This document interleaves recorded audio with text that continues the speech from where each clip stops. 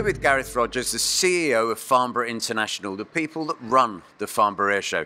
Gareth, as we come to the end of this programme, tell us how the show's been for you this week. Well, it's my first Farnborough International Air Show. I personally have had a wonderful experience, really enjoyed the experience, but for the show as a whole has been a real success. You know, it's brought the aerospace community and world together, and you know that's shown by the number of orders and the number of conversations and all those great things, such as Finn as well, that's been going on. So let's look at some of that. You know, I mean, the visitor journey.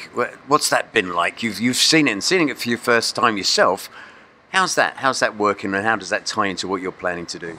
Well, it's something that we have worked incredibly hard on over the last 2 years since the previous show. It's something that we feel very passionate about how people arrive at the show, and it's been there's been an inordinate amount of change put in place, and hopefully people have seen that, and the comments we're getting back is that it's been a successful one. So. Okay, let's look at as well with the airline customers. They've been coming in and placing orders. How's that working?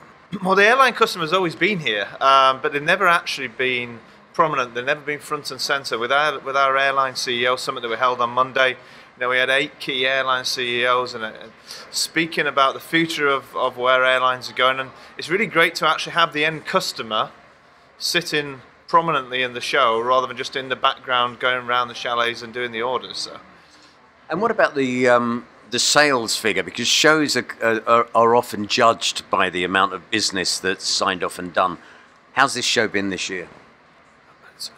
It's tremendous. The figures really have been off the chart from what we expected. Whilst the figures are not the highest they've ever been, if you put it in the context, there's over 14,000 aircraft already in order before we started the show. That's the highest the aerospace market has seen. 9 years worth of order, and then on top of that, I think yesterday we were at 180 billion. There's more to come.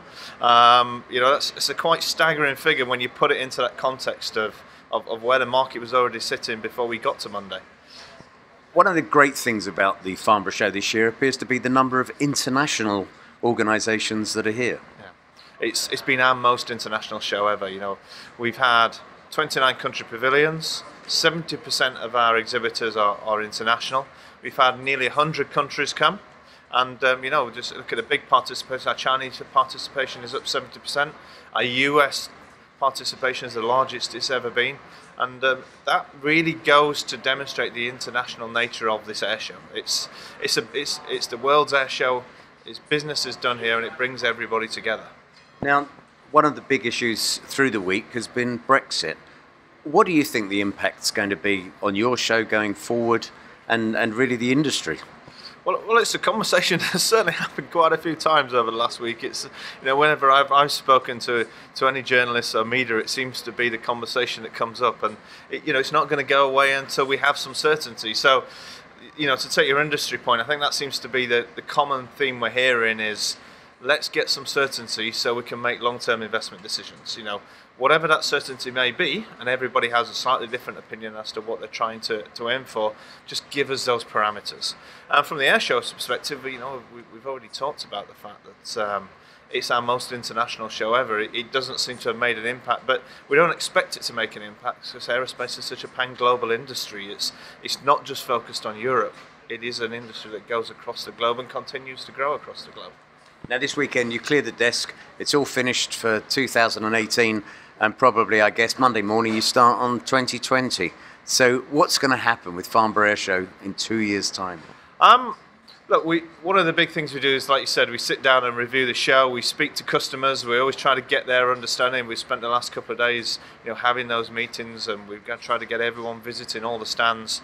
And then the key thing is we keep it relevant. It's got to be relevant in the industry, understand what industry is trying to achieve, and not just do what we did the previous year just because we did it. We've got to keep it looking forward. So, what we have, there's flying taxis and flying cars seems to be a big conversation. Space continues to grow.